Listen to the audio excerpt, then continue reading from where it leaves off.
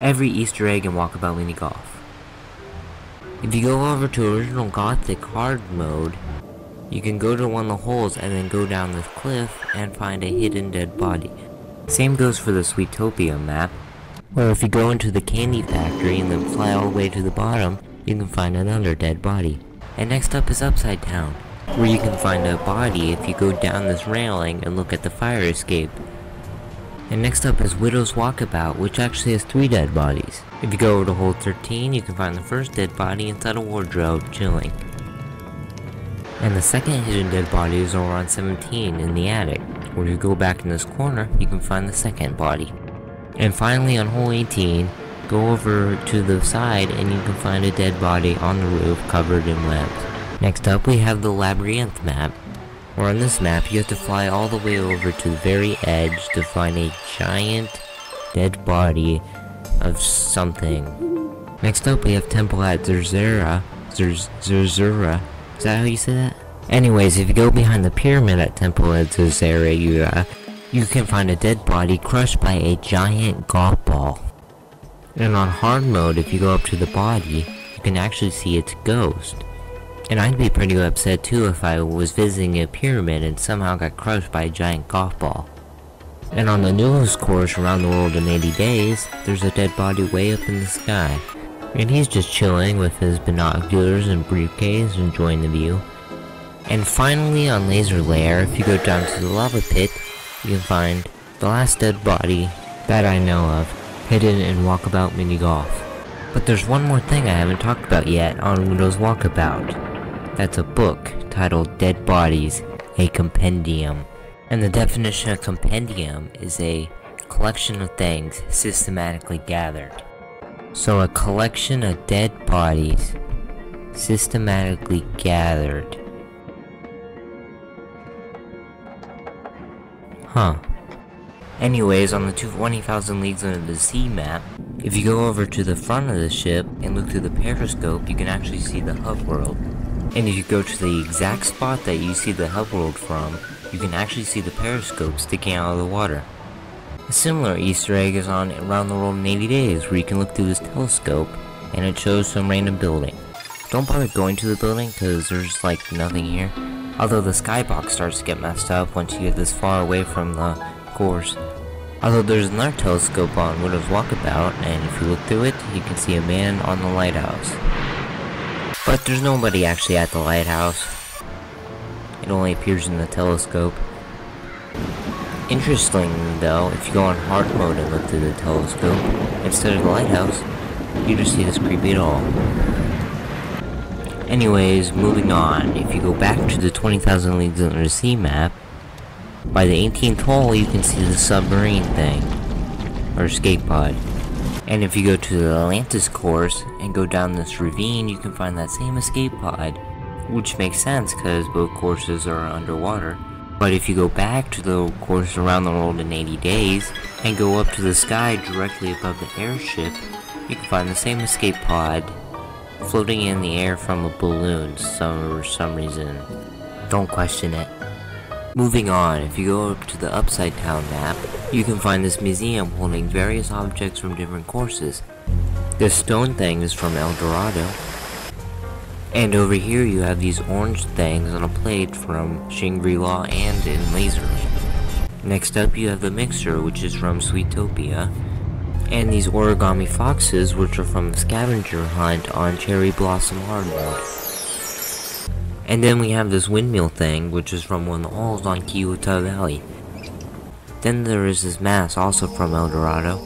Cafes from Temple at Zerzura.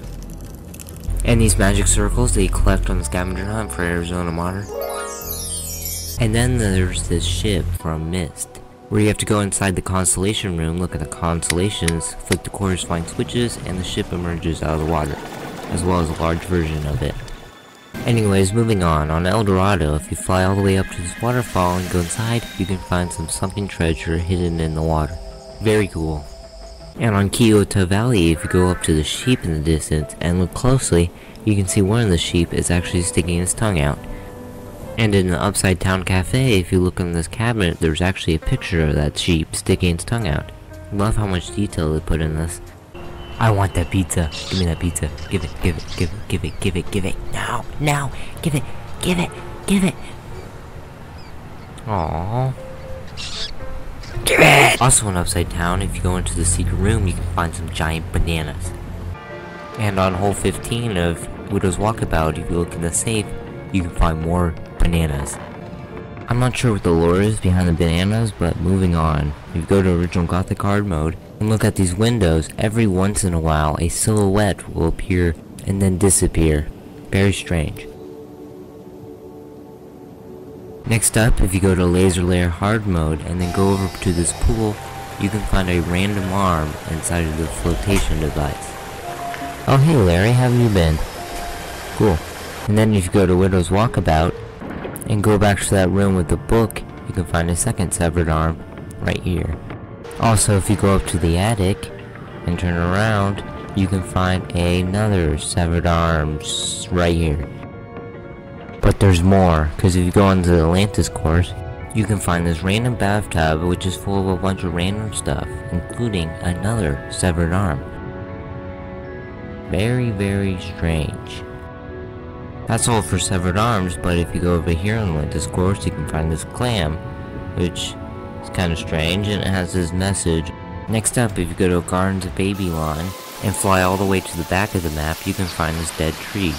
Strange detail, as every other plant on the entire course is alive. And on hard mode, there's even a tiny little candle next to it.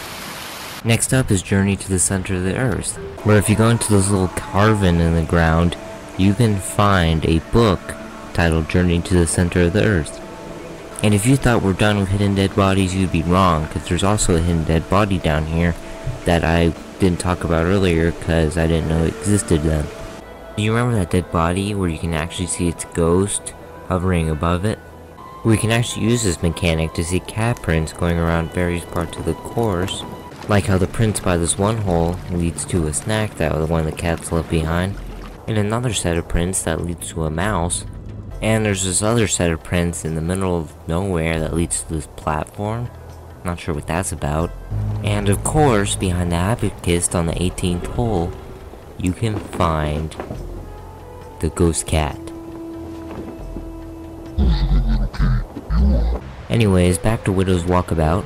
On the second floor, you can find this painting, which I believe is the dead body from original Gothic.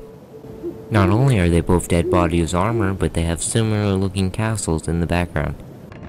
Widow's Walkabout also has this painting, which has a ship running right towards an island. Just like how we see in Tourist Trap, where a ship crashed right into an island. I don't think this is a coincidence. Still don't believe me? Because right next to this painting, there is another painting of a smaller ship by an island. And sure enough, on Tourist Trap, you can find that same smaller ship on a second smaller island right next to the original. Widow's Walkabout also has a picture of a chair. And if you think there's no lore significance behind that, you'd be wrong. Because you know what else has a chair? The saloon of Boogie's Blazania. There is no way this is a coincidence. And in the dining hall, you can find this main picture of this guy holding a bell. And not only is that bell on the scavenger hunt, but if you go over to the lighthouse and by the front door, you can find that same bell. You can also find this painting of a dead fish, and wait a minute. There was another dead fish in here in this bowl. And then there was another dead fish that the cat ate. And then by that severed arm in the bathtub, there's also another dead fish here. And then 20,000 Leagues Under Sea has another dead fish here. And even more in here. And a whole basket of them here. And there's more dangling here. And even more here and here. And oh my gosh, there's so many dead fish. And if you fly way into the distance on the map, you can actually find on this mountain a vacuum cleaner and 2 brooms. Kinda random, but I think we're finally done with Widow's Walkabout, because the next Easter egg is on Cherry Blossom, where if you fly all the way out into the void, you can find an untextured ping pong paddle, as well as an untextured ping pong ball. Kinda random,